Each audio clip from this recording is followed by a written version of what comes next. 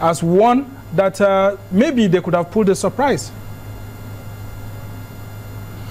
Well, that argument is very, very mundane. First, let us look at the submission of the chairman of INEC with respect to the issue of glitches.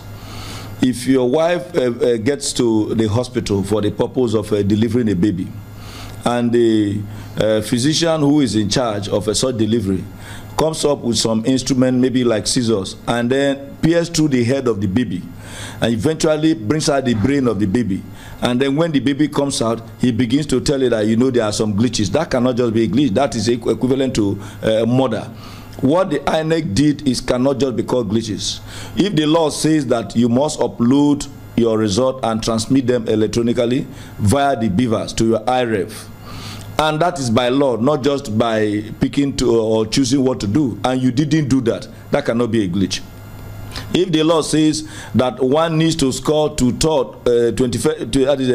you need to score 25, which is a quarter of the vote, 25%, in 2/3 of the states and the FCT, and eventually the Labour Party is the only party that scored that 25%, and the APC did not, and you did not ask for proper interpretation from your lawyers to determine whether indeed the party that you declared as winner had met with a classification as very clearly stated in the Constitution, and you went ahead to announce a winner, and you end up calling it a glitch, Sambo, that cannot be a glitch. It does appear that the chairman of INEC is in cahoot with the members of the APC. Perhaps in the course of interrogating this process through the judicial interrogation, we'll begin to see what may have transpired. I hope that we'll be able to do that. Now, on the issue of whether the Labour Party and the PDP could have gone into this race as one body, that is progressing in error. We are assuming there is only two political parties that will always exist forever in Nigeria. There are a whole number of youths who were not in any political party for a very long time, who came into the arena because they believed that P2B was going to make a difference. There are a number of other states, particularly in the northern part of this country, that believe that Atiku Abubakar is well positioned to be able to recover our country from the doldrums, and as such, also cast their ballot in that direction. I can mention a number of states that were hitherto referred to as a stronghold of the APC, where PDP won the election. So it is mundane for anybody to assume that these votes of the PDP was split into two. And beyond that, Sambo, when you look at the result in most of those areas that APC claim it won, you are seeing a governor in the state who is the chief campaigner for Bola Ahmed Tinubu losing his polling unit and even losing his senatorial bid. Yet, Bola Ahmed Tinubu of the APC is still able to do well. He's still able to do well in that state. That doesn't seem to suggest isn't that some level of credibility? Because if a governor, that is not a credibility. It was masterminded to make it look as if, after all, they lost in some places. Go and look at the senatorial result, and then look at the presidential result. In the same election, these are people who are closer to those who are voting. Bola Ahmed Tinubu could not have been more popular in those states where those governors lost, and then he ended up either winning or scoring very high number to close the margin. You know what they did to me? I believe that they went to the southwest and tried to ensure that they have very high numbers, so that in the north, where they know they were going to suffer abysmal failure, they decided to bridge the gap. Those who have claimed that the results tend to have come from allocation rather than what people voted seem to be saying what looks like the truth in this election.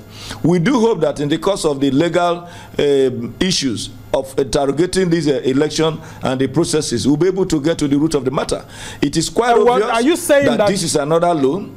It's quite obvious that Mahmoud Jega did not remember that the man who handed over to him, Atahiru Jega, gave us an election that gave us hope in 2015. Charles, we commenced the training of master trainers on election technologies to ensure a seamless process.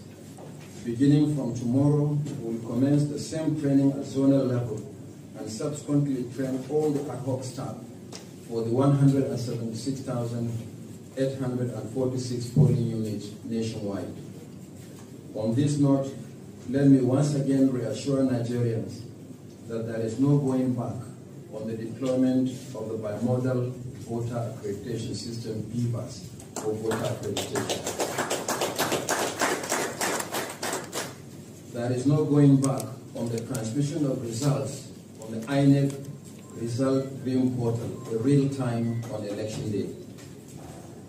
There will be no incident form that enables ineligible persons to vote using other people's permanent voters' cards during elections. We are committed to ensuring that the 2023 general election is transparent and credible, reflecting the will of the Nigerian people.